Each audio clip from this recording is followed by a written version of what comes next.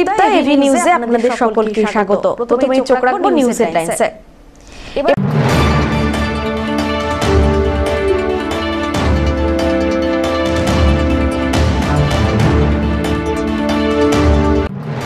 স্মরণে কবিগুরু। আজ 25শে বৈশাখ। নাচে গানে আবৃত্তি পাঠের মাধ্যমে পালিত হল 162তম রবীন্দ্র জয়ন্তী।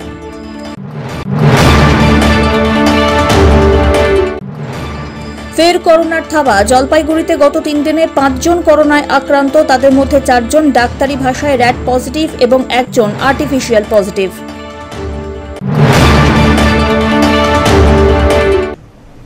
এবার আসছে বিস্তারিত সংবাদে। কবিগুরু রবীন্দ্রনাথ ঠাকুরের 163তম জন্মজয়ন্তী উপলক্ষে কবি প্রণামের আয়োজনে জেলা তথ্য ও সংস্কৃতি দপ্তর জলপাইগুড়ির বিশেষ উদ্যোগ। মঙ্গলবার 25শে বৈশাখ কবিগুরু রবীন্দ্রনাথ ঠাকুরের জন্মতিথি। এদিন যথাযোগ্য মর্যাদায় জলপাইগুড়ির শরজেন্দ্র দেব রায়কট সাংস্কৃতিক কলাকেন্দ্রে বিভিন্ন অনুষ্ঠানের মধ্যে দিয়ে দিনটি উদযাপিত হল। কবিগুরুর প্রতিকৃতিতে পুষ্পস্তবক অর্পণ, রবীন্দ্র নৃত্য, আবৃত্তি, রবীন্দ্রসঙ্গীতের মধ্যে দিয়ে দিনটি উদযাপিত হয়। উপস্থিত ছিলেন ইতিহাসবিদ ডক্টর আনন্দ গোপাল ঘোষ, প্রাবন্ধিক উমেশ শর্মা, জেলা তথ্য ও সংস্কৃতি আধিকারিক মিতেন্দ্র ছেত্রী প্রমুখ।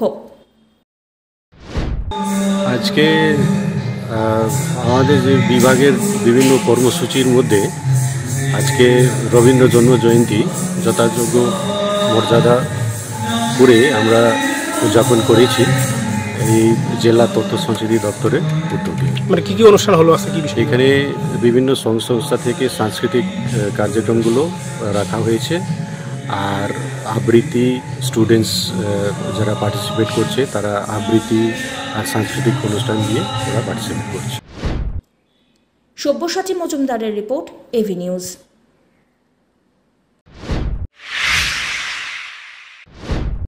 আজ 25শে বৈশাখ কবিগুরু রবীন্দ্রনাথ ঠাকুরের 162তম জন্মদিবস। মঙ্গলবার যথাযোগ্য মর্যাদায় জলপাইগুড়ি পুরসভার পক্ষ থেকে বিভিন্ন অনুষ্ঠানের মধ্যে দিয়ে রবীন্দ্র জয়ন্তী পালিত হল পুরসভার প্রয়াস হলে। প্রদীপ প্রজ্বলন, কবিগুরুর প্রতিকৃতিতে মাল্যদান, পুষ্পার্ঘ্য অর্পণ, সঙ্গীতানুষ্ঠানের মধ্যে দিয়ে দিনটি উদযাপিত হয়। উপস্থিত ছিলেন পুরসভার chairman Papiya Pal, chairman in council Lopamudra অধিকারী, পুর আধিকারিক এবং কাউন্সিলরবৃন্দ। বৈশাখ বিশ্বকবি রবীন্দ্রনাথ ঠাকুরের আজকে 162তম জন্মদিবস। সারা বাংলা তথা সারা বিশ্ব জুড়ে তথা জলপাইগুড়ি পুরসভা আজ তাকে শ্রদ্ধার সঙ্গে স্মরণ করে। 150 বছর পেরিয়ে গেলেও এখনও বাঙালির দৈনন্দিন জীবনযাত্রা এবং সংস্কৃতিতে যে মানুষটি এখনও বাঙালির মনে আজও দীপ্যমান, তিনি হলেন বিশ্বকবি রবীন্দ্রনাথ ঠাকুর। তার জীবন দর্শন এবং তার দৃষ্টিভঙ্গি আমাদের আগামী পথের দিক নির্দেশ করে, আমাদের সঠিক পথের দিশা দেয়। আমরা জলপাইগুড়ি পুরসভা আজকের এই তার জন্মদিবস বিভিন্ন সাংস্কৃতিক অনুষ্ঠানের মাধ্যমে আমরা তাকে শ্রদ্ধার সঙ্গে স্মরণ করছি। অপরদিকে রবীন্দ্র জয়ন্তী উদযাপিত হল জলপাইগুড়ির ফণীন্দ্রদেব প্রাথমিক বিদ্যালয়তেও। এদিন বিদ্যালয়ে কবিগুরু রবীন্দ্রনাথের প্রতিকৃতিতে পুষ্পার্ঘ্য অর্পণ করে শ্রদ্ধা জানালো বিদ্যালয়ের শিক্ষক শিক্ষিকা, ছাত্রছাত্রী এবং অভিভাবকরা। কবিতা পাঠ ও রবীন্দ্রসঙ্গীত পরিবেশন করে বিদ্যালয়ের ছাত্ররা। এবার তো করোনা নেই, আগের বার তো আমরা করোনা স্বাস্থ্যবিধি মেনে করছিলাম। আজকে আমাদের স্কুল বন্ধ, তবুও আমরা বাচ্চাদেরকে মানে আগামী প্রজন্মকে ভালোভাবে রবীন্দ্রনাথ সম্পর্কে সচেতন করার জন্যই আমরা এই আয়োজন করেছি। তো আজকে বাচ্চারা এসছে, আমরা রবীন্দ্রনাথের গান, আবৃত্তি এসবের মাধ্যমে আমরা সামান্য একটা প্রোগ্রাম করেছি। সব্যসাচী মজুমদারের রিপোর্ট, এভি নিউজ।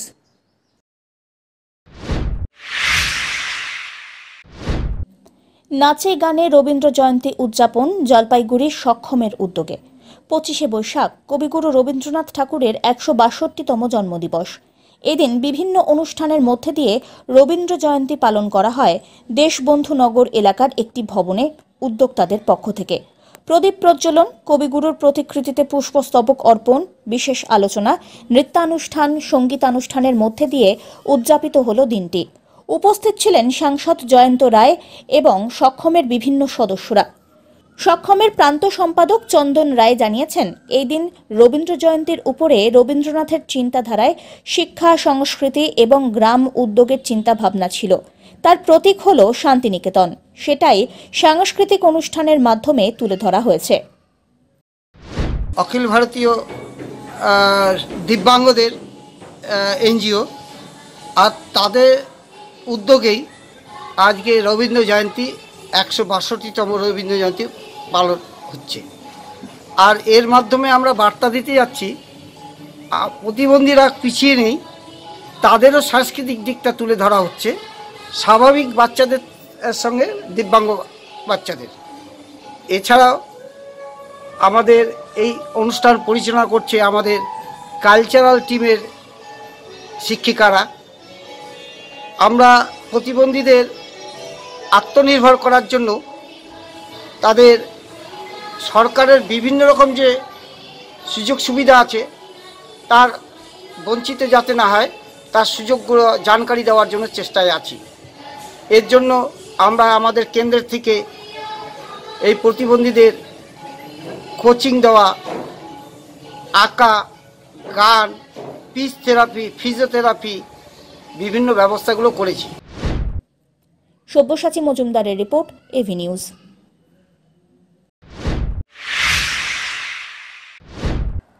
দিন কয়েক আগেই করোনা যুগ সমাপ্তি ঘোষণা করেছিল হু, কিন্তু ফের একবার করোনার থাবা জলপাইগুড়িতে। গত 3 দিনে 5 জন করোনায় আক্রান্ত হয়েছেন বলে খবর এসেছে সামনে। তার মধ্যে 4 জন ডাক্তারি ভাষায় র্যাট পজিটিভ এবং 1 জন আর্টিফিশিয়াল পজিটিভ। র্যাট পজিটিভ আক্রান্তদের প্রয়োজনীয় ওষুধ দিয়ে বাড়িতে পাঠিয়ে দেওয়া হয়। তাদের বাড়িতেই থাকতে বলা হয়েছে হাসপাতালের তরফে। যিনি আর্টিফিশিয়াল পজিটিভ আক্রান্ত হয়েছেন তাকে জলপাইগুড়ি সুপার স্পেশালিটি হাসপাতালে সিসিইউ ইউনিটে ভর্তি করা হয়েছে। তার শারীরিক অবস্থা কিছুটা আশঙ্কাজনক, এমনটাই হাসপাতাল সূত্রে খবর। জলপাইগুড়ি মেডিকেল কলেজ ও হাসপাতালের ডক্টর মনোজ মজুমদার জানিয়েছেন, যাদের বাড়িতে থাকতে বলা হয়েছে তাদের জন্য বেশ কিছু নিয়মাবলী বেঁধে দেওয়া হয়েছে। বাইরে থেকে এসে নিজেকে স্যানিটাইজ করা, বারবার হাত ধোয়া, সমদূরত্ব বজায় রাখা, এই নিয়মগুলি মানলেই রোগ না ছড়ানোর সম্ভাবনা থাকে। পাশাপাশি এটাও বলেন, এতে চিন্তার কোনো বিষয় নেই।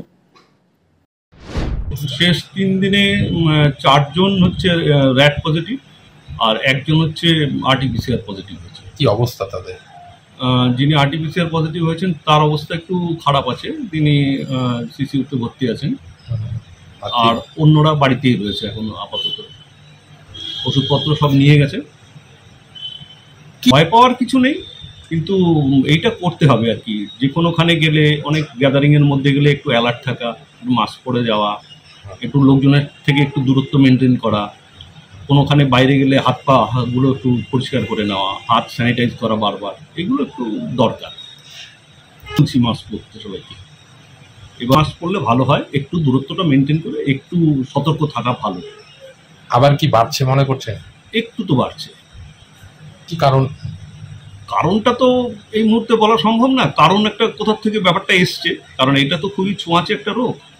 বাইরে থেকে কোথা থেকে এসছে, এসে ছড়াচ্ছে, স্প্রেড করছে। আবার মানে জিরো হয়েছিল কিন্তু আবার একদম কমে গেছিল, মাঝখানে আমরা একদম পাচ্ছিলাম না, হট করে আবার এই কিছুদিন হতে পারছি।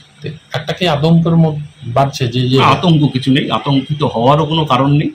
মানে এত কিছু হয়নি যে আতঙ্কিত হওয়ার কিন্তু।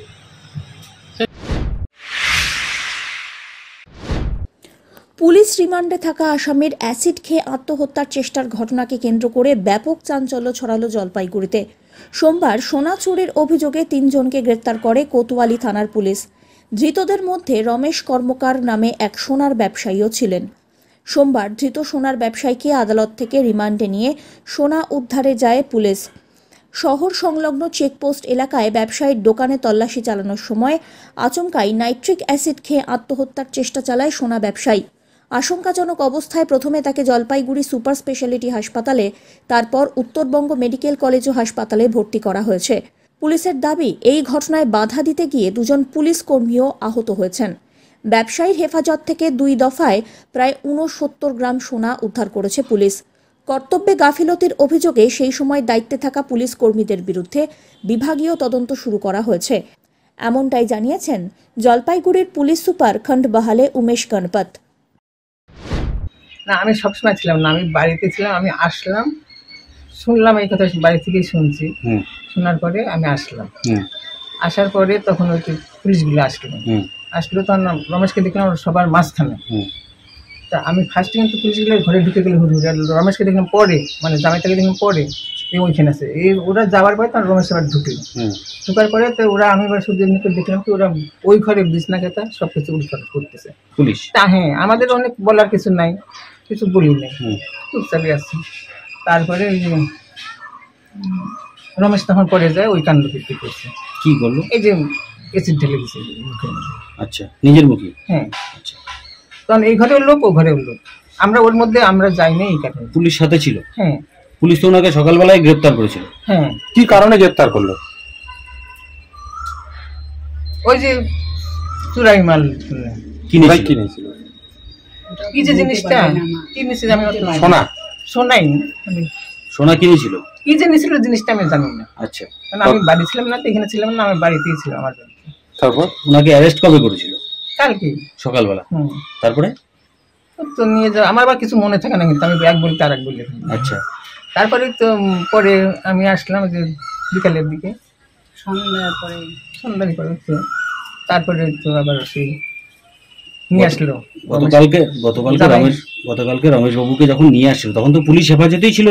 সবাই ছিল, অনেকগুলাই ছিল, অনেক পুলিশ ছিল। তার মাঝখানে ঘটনা ঘটলো, পুলিশ কিছু করলো না? কিছু তো করেনি। তখন যখন ওইরকম হইলো, মুখের তখন আওয়াজ হচ্ছে, তখন সবাই তাড়াহুড়াকে নিয়ে গাড়িতে উঠে গেল। কাজের খোঁজে কাঁটাতার পার করে ভারতে এসে বিএসএফ এর হাতে গ্রেফতার এক শিশু সহ 3 জন। জানা গিয়েছে মোহাম্মদ বিলায়েত হোসেন তার স্ত্রী হাসিদা বেগম এবং 2 বছরের সন্তানকে নিয়ে দালালের মাধ্যমে ভারতে প্রবেশ করে। বাংলাদেশের মাদারীপুর জেলার শিবচর থানা এলাকার বাসিন্দা মোহাম্মদ বিলায়েত হোসেন মঙ্গলবার ভোর রাত্রিবেলায় জলপাইগুড়ির মানিকগঞ্জ এলাকায় বিএসএফ ধৃতদের আটক করে কোতোয়ালি থানার পুলিশের হাতে তুলে দেয় তাদের। মোহাম্মদ বিলায়েত হোসেন জানিয়েছেন তিনি টাকা উপার্জন করেন, তা দিয়ে তার সংসার চলে না। দালাল মারফত জানতে পারেন ভারতে তাদের জন্য ভালো কাজ আছে। এরপরে 24,000 টাকা দিয়ে মোহাম্মদ বিলায়েত হোসেন তার স্ত্রী হাসিদা বেগম কাঁটা তার টপকে ভারতে প্রবেশ করেন। বুধবার ধৃতদের জলপাইগুড়ি জেলা আদালতে পেশ করা হবে বলে খবর। কোথায় আপনার বাড়ি? কোথায়? ঢাকা, বাংলাদেশ। কোথায় যাচ্ছিলেন আপনি? ইন্ডিয়াতে? কে কে কোথায় যাচ্ছিলেন ইন্ডিয়া? সেটা সঠিক বলতে পারি না। কিসের জন্য এসেছেন বাংলাদেশ? কাজের জন্য। কাজের জন্য এসেছেন? কজন? 3 জন। কি করে পার হলেন আপনারা? মানুষের মাধ্যমে। কত টাকা দিয়েছিলেন? 24,000। 24,000 টাকা দুজনে? তারপর কি করে ধরলো? কখন ধরে আপনাদের? গত রাত্রে। তো এখানে ভারতে কোথায় আসছিলেন? এখানে কেউ নাই, ওরাই বলছিল কাজ দিবে। আপনার নাম? বিলায়েত হোসেন। আর ওয়াইফের নাম? হাসিদা বেগম। কোন জেলা? মাদারীপুর জেলা।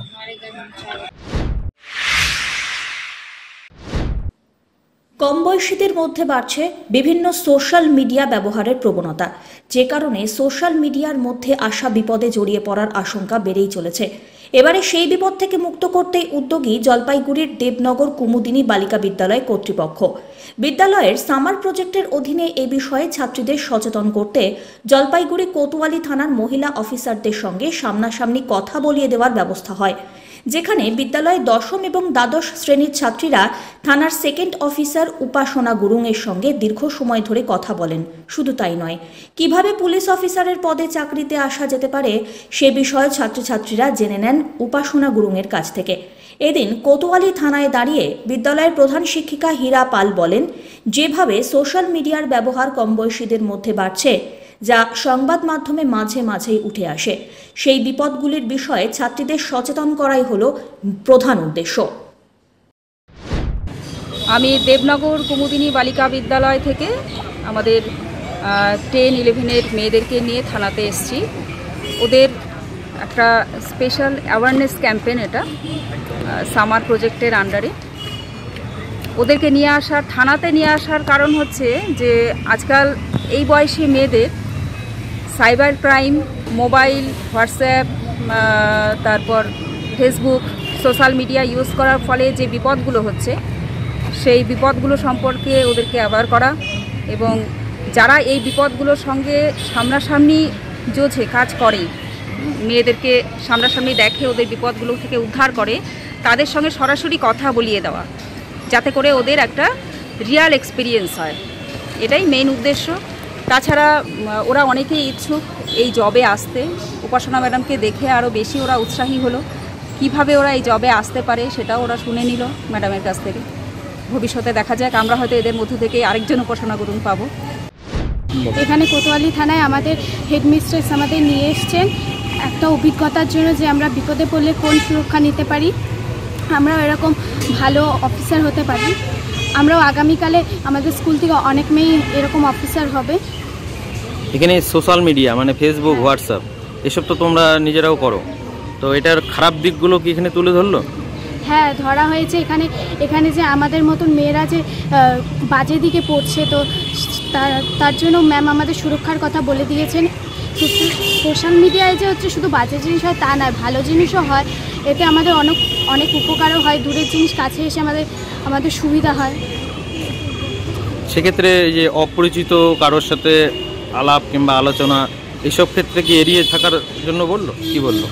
না, অপরিচিত লোকের সাথে কথা বলা উচিত, কিন্তু যেটা ভালো দিক দিয়ে, সেটা খারাপ দিক দিয়ে নয়, সেটাই আমাদের বোঝানো হলো।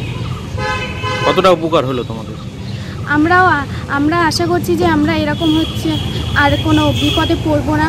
আগামীকালে আমাদের সমাজের সকলকে সতর্ক করব। ধীমান রায়ের রিপোর্ট, এভি নিউজ।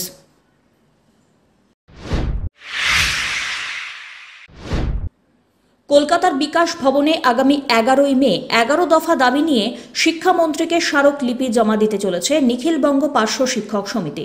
সোমবার সমগ্র শিক্ষক মিশন আধিকারিকের হাতে 11 দফা দাবিতে স্মারকলিপি প্রদান করা হয়। দাবিগুলির মধ্যে অন্যতম অনারিয়াম বৃদ্ধি, ইউপিএফ, সিসিএল চালু করা। এছাড়াও মোট 11 দফা দাবিতে স্মারকলিপি প্রদান করলেন বামপন্থী পার্শ্ব শিক্ষক সমিতির সদস্যরা। উপস্থিত ছিলেন নিখিলবঙ্গ পার্শ্ব শিক্ষক সমিতির রাজ্য সাধারণ সম্পাদক মনোরঞ্জন মণ্ডল সহ জেলা নিখিলবঙ্গ পার্শ্ব শিক্ষক সমিতির সম্পাদক কমল বারুই এবং সংগঠনের অন্যান্য সদস্যরা। আমরা আগামী 11ই মে বিকাশ ভবনে শিক্ষামন্ত্রীর কাছে ডেপুটেশন দেব 11 দফা দাবির ভিত্তিতে। সেই কর্মসূচিকে কেন্দ্র করে আমরা জেলায় আমাদের যিনি শিক্ষা আধিকারিক আছেন, সর্বশিক্ষার সমগ্র সর্বশিক্ষা মিশনের যিনি শিক্ষা আধিকারিক আছেন, তার কাছেও আমরা আজকে জলপাইগুড়ি জেলার, উনি আমাদের সময় দিয়েছেন, সেই সময় অনুসারে আমরা তার কাছেও আমরা ডেপুটেশন দেব। 11 দফা দাবির ভিত্তিতে আমাদের এই ডেপুটেশন। এক হচ্ছে, এই মুহূর্তে পার্শ্ব শিক্ষকরা মাত্র 8,000 এবং 12,000 টাকা অনারিয়াম পান, এই টাকায় চলছে না। সুতরাং আমরা আমাদের সংগঠন থেকে দাবি করেছি যে প্রাথমিকে যারা কর্মরত আছেন ন্যূনতম 26,000 টাকা, উচ্চ প্রাথমিকে যারা কর্মরত আছেন তাদের ন্যূনতম 30,000 টাকা ইমিডিয়েট তাদের স্যালারি বৃদ্ধি করতে হবে। আর আপনারা ইতিমধ্যে দেখেছেন সুপ্রিম কোর্ট এবং হাইকোর্ট রায় দিয়েছে নিযুক্তির দিন থেকে ইপিএফ চালু করতে হবে। আমরা সরকারের কাছে 11 তারিখে দাবি জানাবো, আজকেও আধিকারিকের কাছে দাবি জানাবো যে সুপ্রিম কোর্ট, হাইকোর্ট এবং সুপ্রিম কোর্টের রায়কে স্বীকৃতি দিয়ে নিযুক্তির দিন থেকে ইপিএফ আমাদের চালু করতে হবে। আর আমাদের পার্শ্ব শিক্ষিকারা সিসিএল পান না, সুতরাং পার্শ্ব শিক্ষিকাদের সিসিএলের ব্যবস্থা করতে হবে।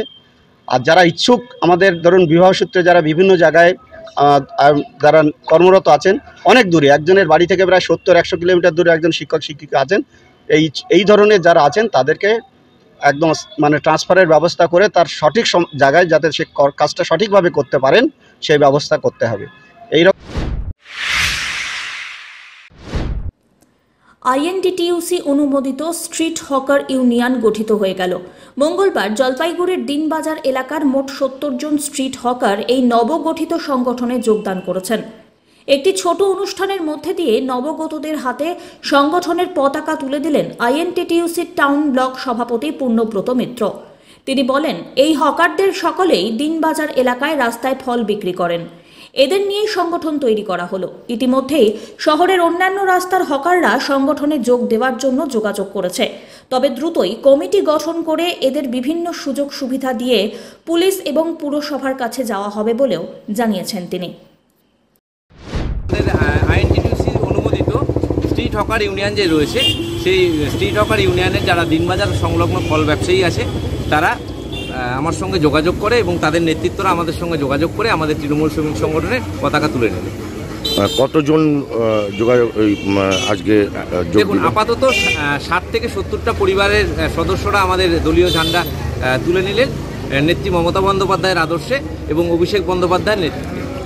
স্ট্রিট হকার নিয়ে তো অনেকদিন ধরে সমস্যা চলছে, যে এদের একটা স্থায়ী জায়গা করে দেওয়া বা এর জন্য, সেই বিষয়ে আপনাদের সংগঠন কি ব্যবস্থা? খুব ভালো প্রশ্ন করেছেন। যে দেখুন, জনসাধারণের যাতায়াতের যাতে সুবিধা হয় সেদিকটাও যেমন দেখতে হবে। আমাদের শ্রমজীবী মানুষের যারা মাথার ঘাম পায়ে ফেলে পরিবার প্রতিপালনের জন্য রাস্তায় ফল বিক্রি করছে কিংবা বিভিন্ন আমাদের শ্রমজীবী মানুষ যেভাবে পরিশ্রম করছে তাদের দিকটাও আমাদের দেখতে হবে। তো আমরা জলপাইগুড়ি জেলা পুলিশ প্রশাসন এবং জলপাইগুড়ি পৌরসভাকে এর মধ্যেই আমাদের যেহেতু আজকেই এরা জয়েন করলো, একটা কমিটি করে সেই কমিটি নিয়ে আমরা একটা ডেপুটেশন দেব যাতে একটা স্থায়ী সুরাহা হয়, যাতে যানজটেরও সমস্যা না থাকে, আমার শ্রমজীবী মানুষরাও কাজ করে খেতে পারে। ধীমান রায়ের রিপোর্ট, এভি নিউজ।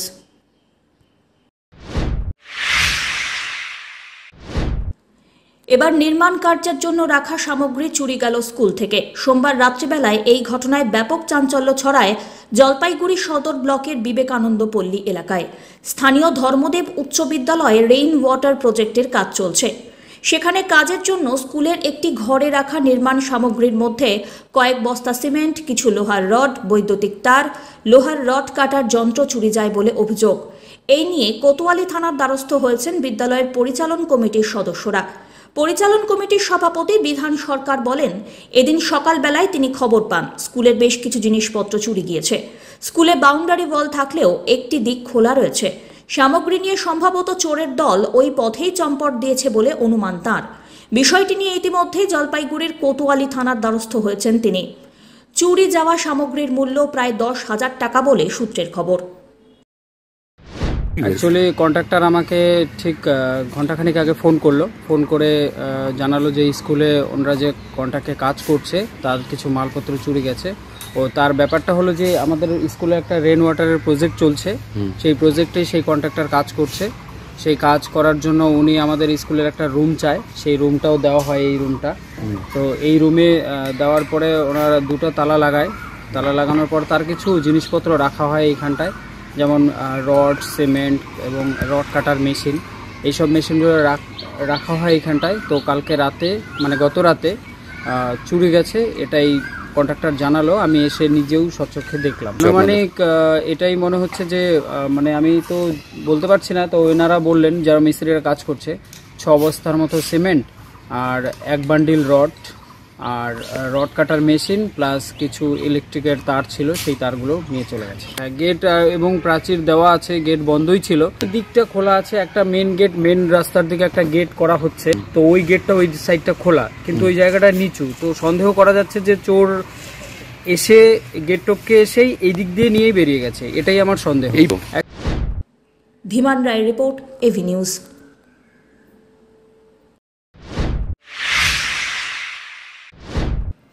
খবর আসতেই অন্ধকারে ডুবে গেল লেখকের বই পড়ার প্রথম ঠিকানা। জলপাইগুড়ির বাবুপাড়া পাঠাগারে বসেই প্রথম বইয়ে সমুদ্রে ডুব দেন কালবেলার লেখক। তবে চাঁদা না দেওয়ায় সদস্য পদ বাতিল হয়েছে শুনে আক্ষেপের সুরে লিখেছিলেন, মনের মানুষ হওয়ার জন্য চাঁদার দরকার হয় না। লেখকের প্রয়াণে শোকাহত জলপাইগুড়ি। মঙ্গলবার সারাদিন পাঠাগার বন্ধ রাখার ঘোষণা কর্তৃপক্ষের। গরমের ছুটির পর স্কুল খুললে স্মরণ সভার পরিকল্পনাও রয়েছে জেলা স্কুল কর্তৃপক্ষের পক্ষ থেকে। আমাদের মনে হচ্ছিল যে উনি আবার আমাদের এখানে ফিরে এসে সেই ছোটবেলায় যেভাবে আমাদের পাঠাগারে বসে পড়াশোনা করতেন সেইভাবে আবার হয়তো আমাদের পাঠাগারে ফিরে এসে এখানে কিছু করবেন বা ছেলেপেলেদের জন্য কিছু করার ইচ্ছে ছিল ওনার। উনি প্রকাশ করেছিলেন যে ছেলেবেলায় এখানে ফিরে এসে ওনার ছোটদের জন্য কিছু করবেন আর কি, এরকম প্রকাশ করে, কিন্তু সেটা তো আর হলো না, যেহেতু উনি চলে গেলেন আর কি। আমাদের খুবই আছে, আমরা খুব মর্মাহত, যেহেতু পাঠাগার আজকে আমরা বন্ধ করে দিচ্ছি। এই শোকটা থাকবে কয়েকজন। হ্যাঁ, ওনার স্মৃতি, আমাদের পাঠাগারের জন্য ওনার যে স্মৃতি, ওনার স্মৃতিটা ছিল, উনি এখানে পড়াশোনা করেছেন, এখানে প্রথম পাঠাগারে এখানে এসে উনি বই পড়েছেন, সেই স্মৃতিটা তো আমাদের রয়েছে। সেই জন্য আমরা খুব মর্মাহত আজকে এই পাঠাগার আমরা বন্ধ করে দিচ্ছি। বাবুপাড়া পাঠাগারের সহ সম্পাদক তথা প্রাক্তন শিক্ষক তপন ঘোষ জানান, পাঠাগারে সুবর্ণ জয়ন্তী বর্ষের অনুষ্ঠানে যোগ দেওয়ার সঙ্গে সঙ্গে স্মারক পত্রিকার জন্য আমি কৃতজ্ঞ নামে লেখাটি লিখেছিলেন সমরেশ। অনুষ্ঠানে এসে দীর্ঘ সময়ে পাঠাগারে বসে আড্ডা দেন। সেখানেই ছেলেবেলার গল্প, গয়ের কাটার চা বাগান, আংরা ভাষা, ডুডুয়া, গিলান্ডি নদী, জেলা স্কুলের স্মৃতিচারণের পাশাপাশি শেষ বয়সে ছেলেবেলা শহরে ফিরে আসার ইচ্ছা প্রকাশ করেছিলেন লেখক। অত্যন্ত বেদনাদায়ক ব্যাপার যে সমরেশ মজুমদার আজ আমাদের মধ্যে নেই।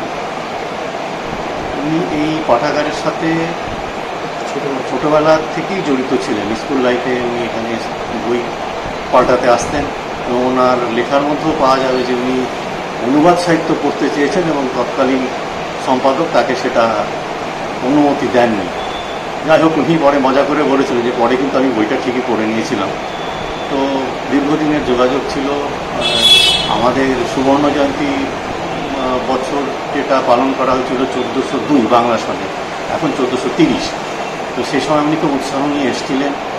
3 দিন ধরে আমাদের অনুষ্ঠান হয়েছিল। সব দিনই সন্ধ্যাবেলা করে উনি মঞ্চে উপস্থিত থাকতেন, নানা রকম ওনার স্মৃতিচারণা করে গেছিলেন। তারপরে আর স্বাভাবিকভাবেই আস্তে আস্তে যোগাযোগ কমে আসে। মাঝখানে উনি অসুস্থ হয়ে পড়েছিলেন। তবে যখনই কোনো না কোনোভাবে যদি কোথাও উনি বাবুপাড়া পাঠাগারের প্রসঙ্গে কিছু বলতেন, আমাদের ভালো লাগতো এবং সবসময় কিন্তু উনি একটা খোঁজ খবর রাখতেন। কিন্তু ফিরে আসার ইচ্ছেও প্রকাশ করেছিলেন। হ্যাঁ, উনি ফিরে আসার ইচ্ছেও প্রকাশ করেছিলেন যে জলপাইগুড়িতে যাবো শেষ বয়সে, শেষের দিক বয়স হলে আর কি। তো আমি তখন নিয়মিত লাইব্রেরি আবার যাতায়াত শুরু করবো। আবার লাইব্রেরিটা আমার ছোটোবেলার মতো করে আমি গড়ে তুলবো, কারণ একটা ইচ্ছে উনি প্রকাশ করেছেন। কিন্তু সেটা সম্ভব না। আমাদেরও খুব খারাপ লাগছে। এদিকে লেখকের প্রয়াণে শোকস্তব্ধ তাঁর স্কুল। জলপাইগুড়ি জেলা স্কুলের প্রধান শিক্ষক ধর্মচাঁদ মারই জানান, গরমের ছুটি চলছে। স্কুল খুললে স্কুলের কৃতি ছাত্র তথা বাংলা সাহিত্যের অন্যতম সেরা নক্ষত্র সমরেশ মজুমদারকে নিয়ে স্মরণ সভা করার আয়োজন করা হবে। সমরেশ মজুমদার এই জলপাইগুড়ি জেলা স্কুলের কৃতি ছাত্র ছিলেন। উনি গতকাল পরলোক গমন করেন। খবরটা আসার সঙ্গে সঙ্গে আমরা শোকাহত। আমরা ভাবতেই পাচ্ছি না উনি চলে যাবেন এত তাড়াতাড়ি করে, এইভাবে শূন্যতা সৃষ্টি করে বাংলা সাহিত্যে।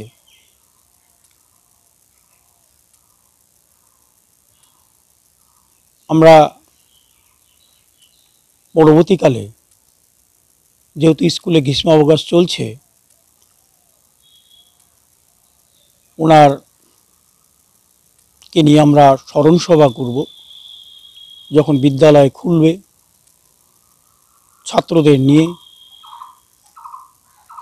যেহেতু প্রাক্তনীরা যদি আসেন, ছাত্রদের নিয়ে আমরা এই স্মরণ সভা করব। Pinaki শীলের report, AV news.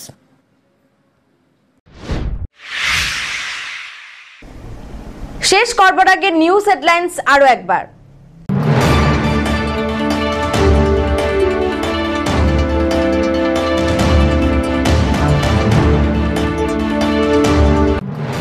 স্মরণে কবিগুরু। আজ 25শে বৈশাখ নাচে গানে আবৃত্তি পাঠের মাধ্যমে পালিত হল 162তম রবীন্দ্র জয়ন্তী।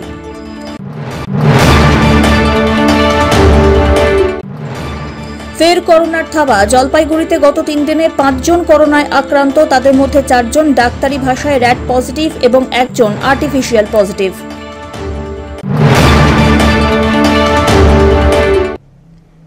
এখনকার মতন এভি নিউজ এ পর্যন্তই। পরবর্তীতে আসছি আরো সংবাদ নিয়ে। দেখতে থাকুন আমার ভিশন। নমস্কার।